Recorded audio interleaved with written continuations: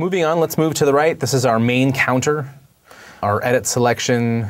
So anything that we have selected, it'll give you information about. Right now, we're looking at our main counter.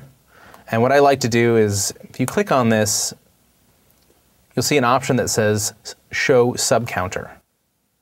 So now I have my main counter at the top. If you don't want to see both, you can always switch them around. But the main counter is in bars, beats, and ticks. When we're dealing with MIDI information, ticks is the smallest amount. When we're dealing with audio samples, is the smallest increment. So in this case, we're looking at bar and beat and the tick. And just below that, the main counter, we can set this to samples, feet, time code, minutes and seconds, which is handy, hours, minutes, and seconds. To the right of that, you'll notice if I were to select, well, let's say I grab the trim tool, or the selector tool, I can select that, and you'll notice up here in my edit select window, it tells me the length of that. So the start and the end and the length of the of my selection or of my region or whatever else.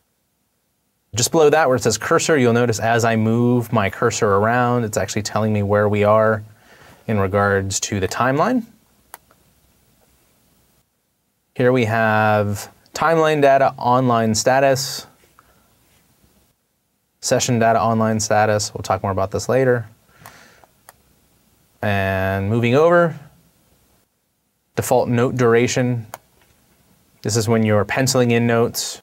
You can have it set to a 16th note, which is what I would normally do. And this is the default velocity for the note as you're putting it in.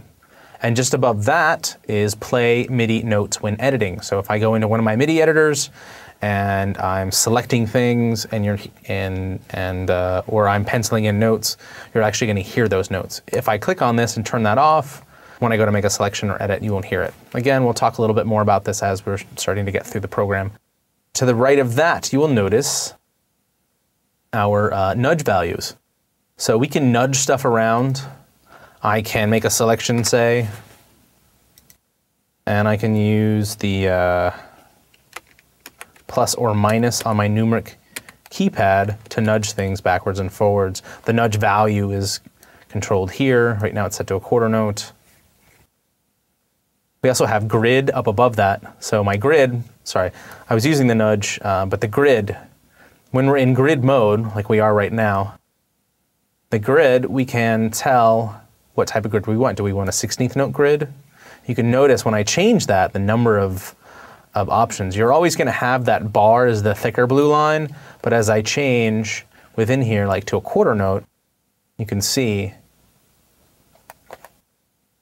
how that all sort of plays out.